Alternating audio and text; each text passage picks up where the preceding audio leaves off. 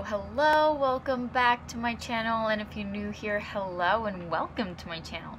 So I have here my passion planner, which is getting so full because I cannot believe we're in December. I kind of talked about that in the previous video, but I'm saying it again. So what I'm going to do here is my weekly spread. Of course, I have this small planner which starts on a Monday, and I have all my post-its here. It's just an easier way for me to be able to know what's happening during the week rather than writing it in pencil and then have to erase it and then all the complicated things. I'm going to be mixing and matching some of these stickers. As you can see, some of my stickers are very much used. Getting through those sticker books as much as I can.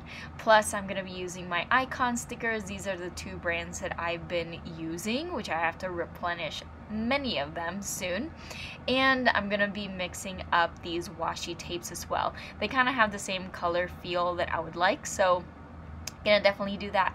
So first thing I'm gonna do is actually white out these sections, just because those washi tapes are extra transparent, so I want to make sure that you can see the colors and you don't see the black in between. So let me just go ahead and white out some of these sections.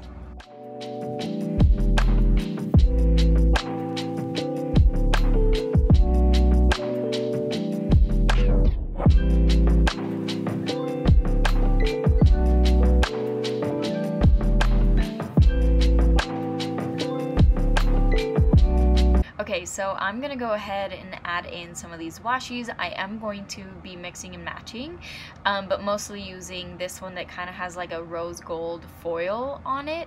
And as you can see, it is still very transparent even with the white out under it. But anyways, I still love the colors. So what I'm gonna do is actually add in some more of these in different sections and get back into planning.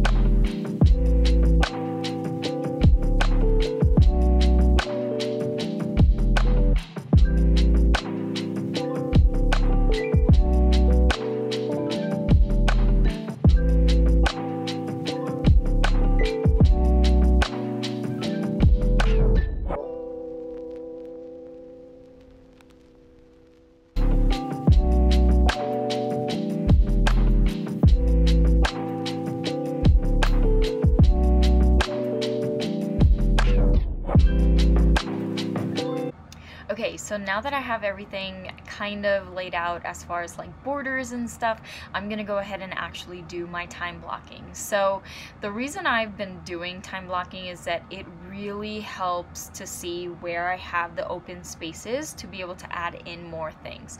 So for example, I do have days where I have my full-on 12-hour shifts. Obviously those days are a little bit harder to fit in things, just because I do need rest and recovery to be able to continue doing that. But on the days that I do have off, having this time blocked plan and being able to see everything definitely helps. And also I just noticed that I did not white out these sections, so and just an FYI, at the beginning of the year I had made out these blocks that has let me just say, I used to write in all of my workouts just on the top of the page, not really emphasizing at what time that was gonna happen. So they still remain on here. So I'm just gonna go ahead and white it out really quick with my gel pen. But talking about, or going back to talking about the time blocking while I'm doing this, it is one of the most like important things or beneficial things, that's a better word to say for it, when it comes to, you know, trying to figure out your schedule and trying to figure out what you can and cannot do.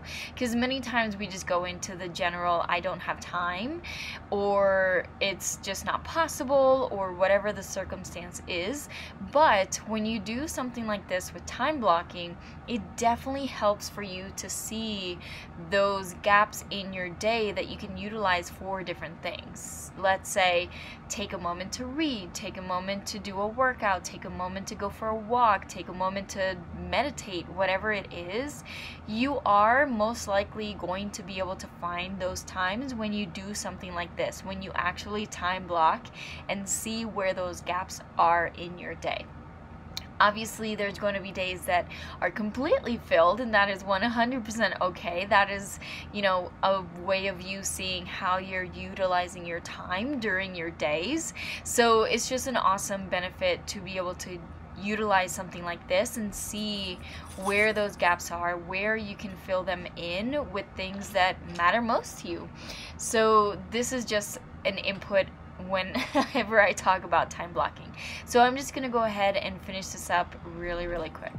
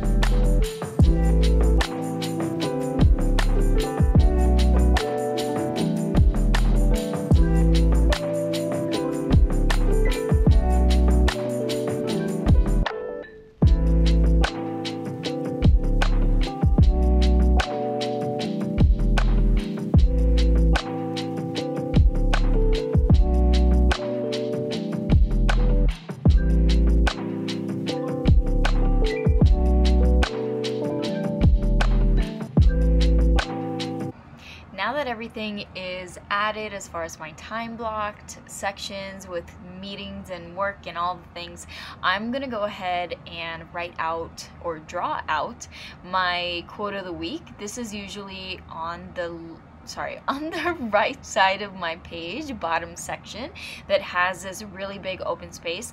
I really love adding like a quote of the week, something that I can focus on, something that is inspiring, and plus it just lets me be creative every single week with this section. So what I'm gonna do is actually draw it out with my pencil and then obviously go in with it with my marker. So let me just do this really quick.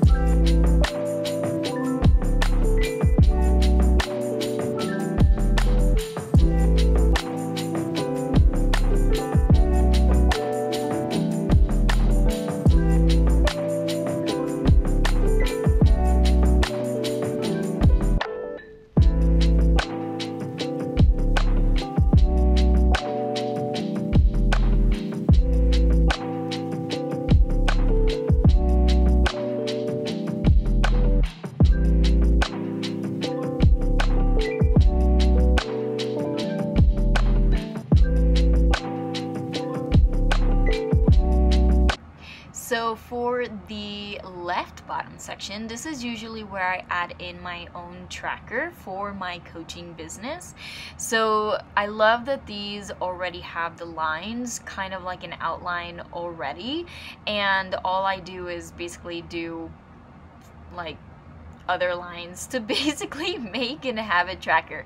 Obviously there's so many different ways or so many different so many different ways that you can use these bottom sections to your advantage, and this is something that I've been using for, I don't even know, maybe the past 2 years for my business, and it has worked. So if something works, it's better to not change it, right? So this is just a place where I'm able to track my progress, track how I'm working, how I'm doing my business, and see where I'm able to improve if, you know, because sometimes I write down numbers as far as like progress numbers, so definitely is a good insight week by week how I'm doing. So again, this is just an idea of how you can utilize this bottom section, but there's countless ways. You can even cover this whole section up and write the quote on this side and use the other side for something else. So I'm just gonna go ahead, finish this up really quick.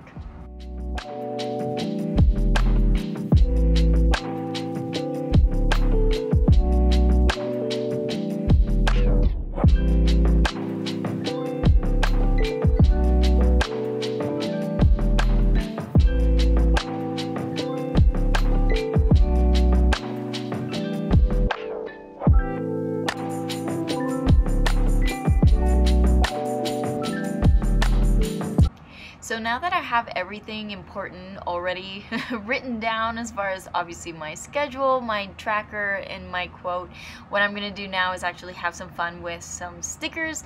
And one of my go-tos is this whole Sunday section. I actually white out unless I actually have an event happening that week. But usually what I do is write down my goals for the week. And talking about goals, it is so important whenever you are, planning out a week, or trying to figure out what's happening soon-ish. It is important to actually set some goals, something that you want to work on, something that you are striving for, just something that keeps you in, let's say, the right lane for you to achieve something that you are passionate about. And it's so important to have them written down somewhere visible, because obviously we can set goals in our brains, but our brains are not always super reliable to remind us. So if you have a space in your planner, I highly recommend adding a section where it has all of your goals. It doesn't have to be this big. I just like to make it an emphasis, so it's definitely bigger than usual. But what I'm gonna do now is obviously continue with my stickers. I did just put 2 little to-do boxes. I'm definitely going to be rearranging them a little bit, or redecorating them a little bit in a second, but I'm just gonna go ahead, have some fun with some stickers, make it a little bit more cheerful, more bright, and yeah, just have some fun.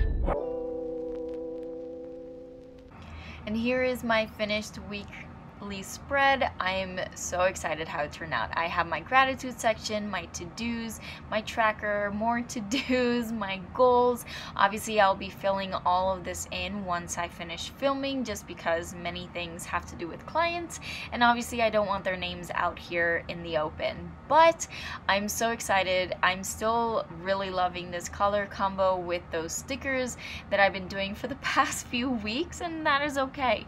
Obviously, there's a little bit of change in the layouts, but it's usually my go-to.